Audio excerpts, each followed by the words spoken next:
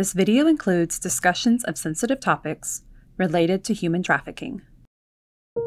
A series of events, childhood sexual abuse, had launched me on a journey of self-destruction. You know, I was a victim and a sex slave long before I was ever trafficked.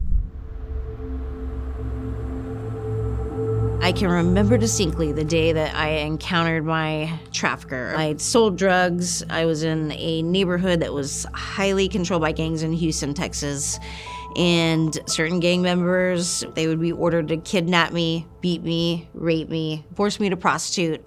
I was walking on the service road, and a person that had kidnapped me before and just done horrible things to me, sure enough, he got me. He started pistol whipping me over the head. And then here comes my knight in shining armor. He asked us to separate. He told me that I shouldn't be out there. I was too pretty to be out there. He could protect me if I would just come home with him. And so I left. I left immediately. What I didn't know, though, is that the grooming process had already begun. During actively being trafficked,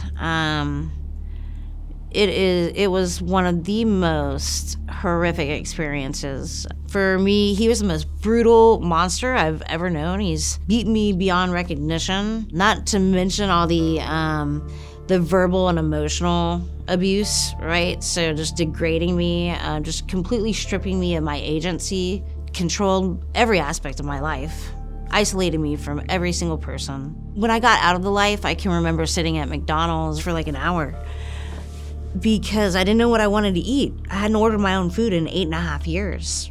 And that is exactly what my life was with him. Never knowing when he was gonna abuse me and hanging on every moment for him to be kind, right? That's trauma bonding, that's Stockholm syndrome.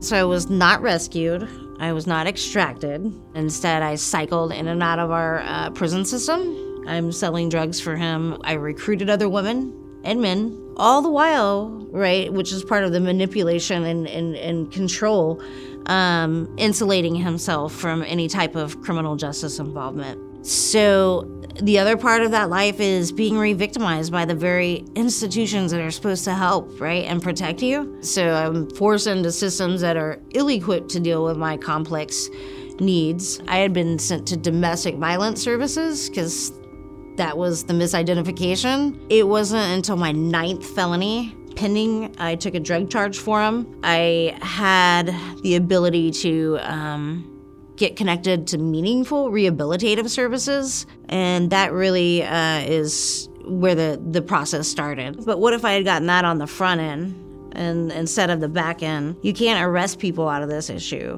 to keep them safe.